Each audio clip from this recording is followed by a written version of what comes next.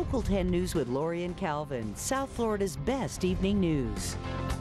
Bionic body parts aren't just the stuff of TV shows anymore, thanks to amazing advances in technology. Amputees now have access to prosthetics that respond like they're missing limb. And Local 10's Christy Kruger introduces us tonight to a South Florida man who's getting back on his feet after a near-fatal accident, all thanks to a bionic body part. By the time I seen the headlights, it was over with. I was already on the ground, but that was all I could think was, this cannot be happening to me. Chad Cauley was riding his motorcycle home from work one early morning in March when he was sideswiped by a car. I remember seeing sparks flying up from my wedding band when I had my hand down to hold myself up. Chad's hand was fine, but his foot was badly mangled. After weeks of trying to save it, an infection set in, and Chad decided it was time to amputate. The left calf was so mangled up, they would have had to done several surgeries, and they were talking about months of skin grafts just to try to save it. So, it's not me.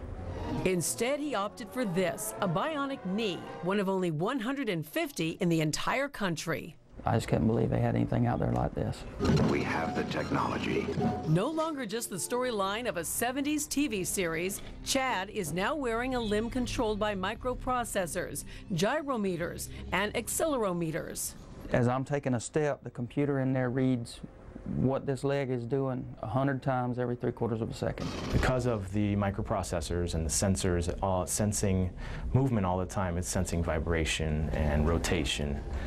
That's why we see him being able to do those things that we were working on.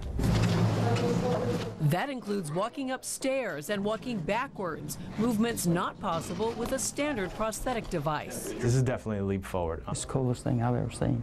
This bionic limb technology has actually been tested by the military for the past several years.